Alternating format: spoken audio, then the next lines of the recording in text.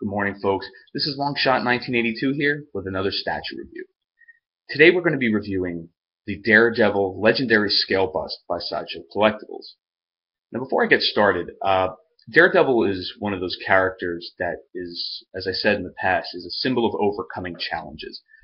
He overcomes just because the man is blind. It doesn't stop him from being a lawyer. It doesn't stop him from being an excellent martial artist. It doesn't stop him from being one of the top contenders, one of the most amazing superheroes in the Marvel Universe. Being underestimated, of course, but usually at the enemy's dismay. Now, here is the Daredevil #1 from 1964. It shows his first appearance. This is my own personal copy. It's also the first appearance of Foggy Nelson.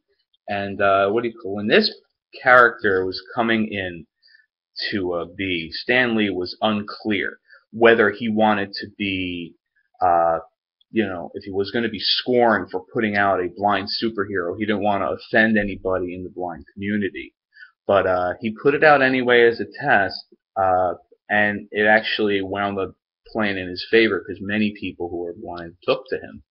Many people that had any type of, not even just disability, but everybody took to him because everybody could see that, wow, this guy could overcome so many challenges, why can't I?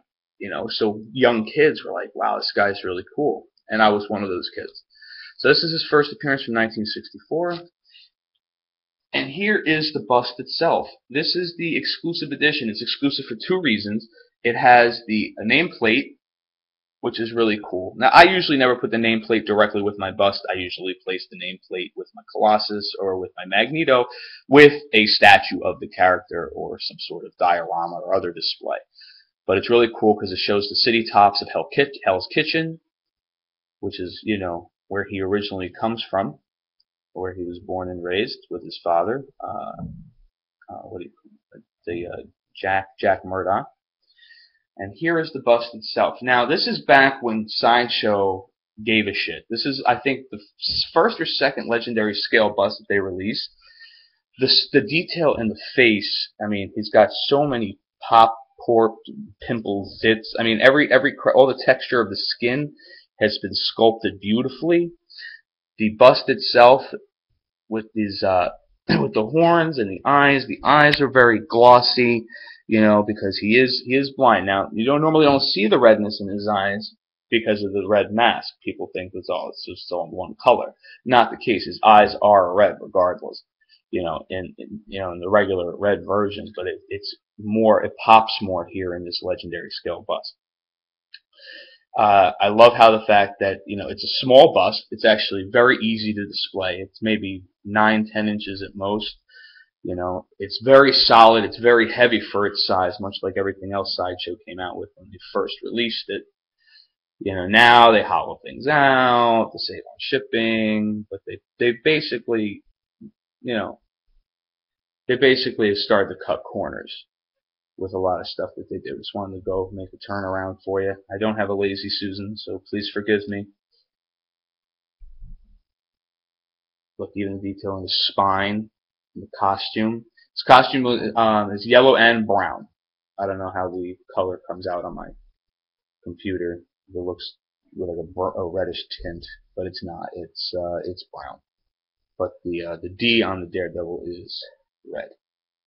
So that's pretty much it folks, for today. Please sub me, and please let me know what you think of this piece. I believe that busts are very much underappreciated in the statue community.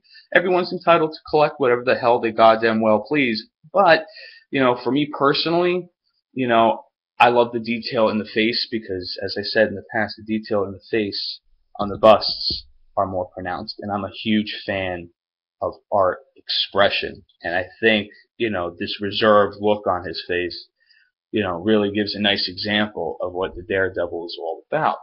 And one last critique I have with what way Sideshow has been doing their reviews, doing their statues and stuff. On the bottom here, they put the felt, that padding, throughout the entire base of this thing. Now they just put the 4 little dots instead.